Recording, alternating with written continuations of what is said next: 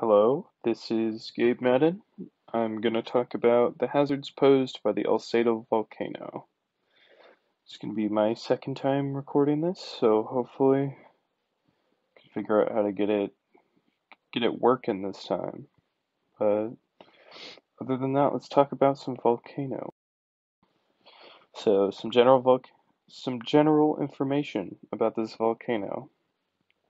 The Alcedo volcano, also known as Volcan Alcedo, is part of the Galapagos Archipelago, and more specifically Isabella Island, a band of islands along the equator that has an area of almost 5,000 square kilometers. Uh, the Alcedo volcano is like one of 5 or 6 different volcanoes on the Isabella Island chain. Yeah, so I think it's the smallest one out of all the volcanoes.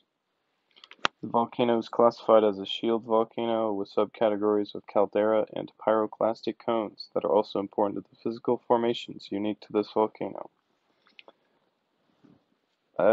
Something that I can add to that is, since the volcano is basaltic in nature, it's got a lot of basalt present, clearly, but it also has some anomalies of rhyolitic, just little vesicular rhyolitic formations just along the volcano, which is kind of different.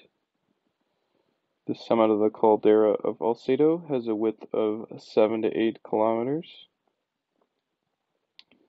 And with the volcano being a shield, the lava produced will have high temperature and low viscosity with a high tendency to flow. Therefore, this volcano also has low gas content and low explosive potential.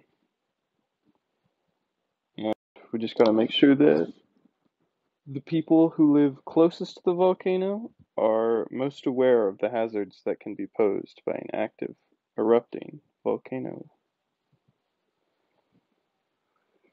The most recent eruption of this volcano was in 1993, though it was unrecorded until 1995, when an expedition discovered new craters and deposits, leading to the conclusion of an eruption 2 years before. And what I find interesting about this and the eruption prior was the fact that it went unreported. So no one was present for the eruption. So, like, that kind of leads me to believe that the hazards posed by this volcano are relatively low, because if no one can even, like, be present for an eruption, then that kind of tells me that the eruptions are kind of less grand than, like, I don't know, a more explosive eruption. So that kind of leads me to believe that the hazard associated with this volcano is relatively low.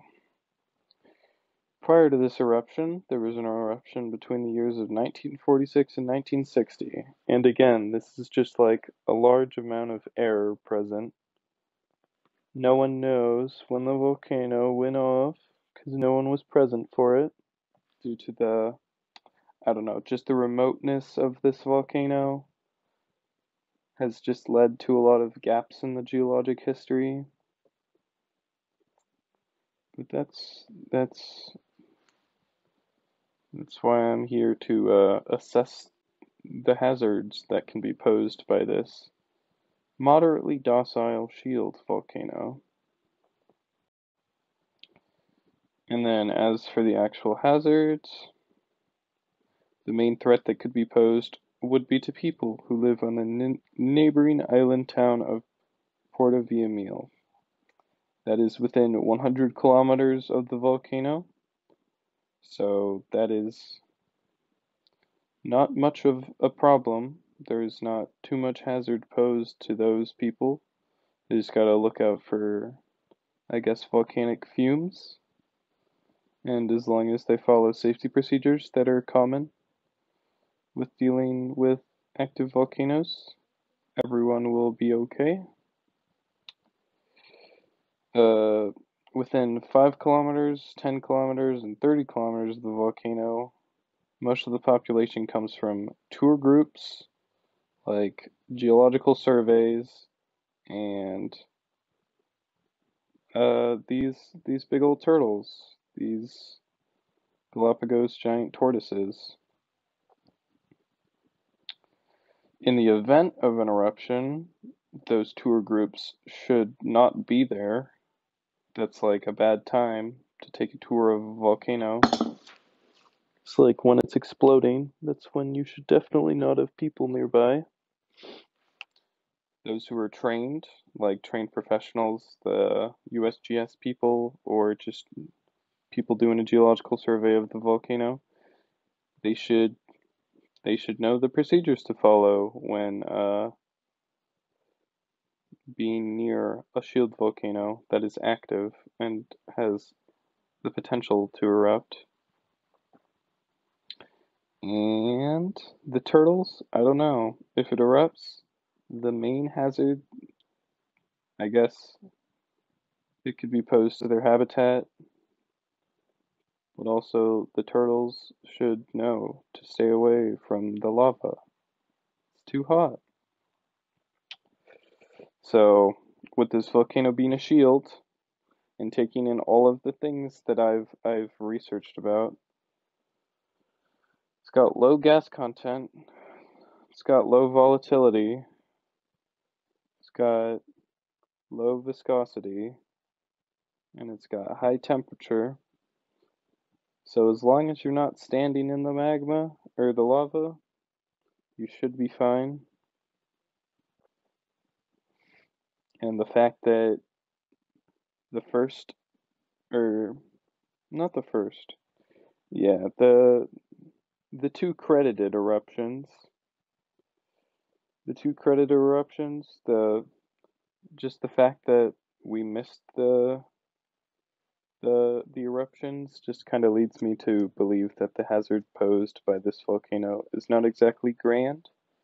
Like it's not like a traditional volcano where it just explodes its lid off and destroys a town or whatever, but the hazards posed by it could still, I don't know, disrupt the habitat of the turtles, at least.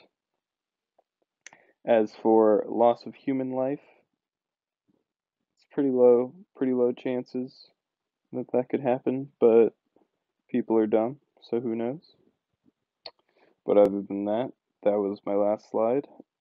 Hopefully you learned something. I just wanted to give a brief overview of what I've been messing around with this semester, and hopefully you learned something. But other than that, that's all I gotta say. Have a good Thanksgiving break, and hopefully we'll be back here next semester. Goodbye.